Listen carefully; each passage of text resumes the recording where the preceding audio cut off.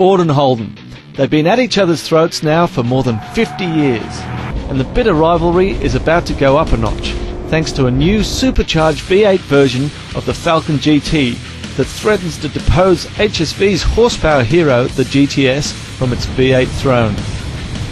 On paper, the victory is Ford's. The new GT has a massive 335 kilowatts, shading the HSV's still healthy 325 kilowatts. But HSV is fighting back with more motorsport-inspired techno gadgets and a much-needed cabin overhaul. In the sprint to 100 kilometers an hour, the GTS and the GT can't be separated. They both churn out a 5.6-second dash. But it's the in-gear acceleration of the blown Ford that makes it perhaps the best V8 we've seen in an Aussie muscle car. Round 1 to the Ford.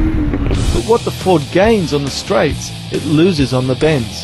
The GTS, with its adjustable suspension, feels more composed and confidence-inspiring through the corners. Its stiffer suspension means it sits flatter when it's changing direction, and it also has more rear-end grip punching out of hairpins. It also feels more stable under brakes. Round 2 to the HSV. Out on the open road, the contest is still tight. The Ford steering feels sharper and the softer suspension soaks up rough country back roads a little better, but the GTS settles better after big bumps and its ride is slightly plusher at low speed in the city.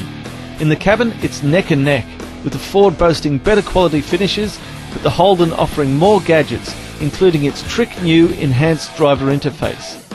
This race car-like display gives readouts on every aspect of the car's performance, from G-force through corners to throttle position and amount of attitude on the car. It also allows you to record lap times at various tracks via a GPS tracking device. In the end, it's a tight call. If you're after sheer grunt, the Ford wins this battle. But the HSV is the better rounded package.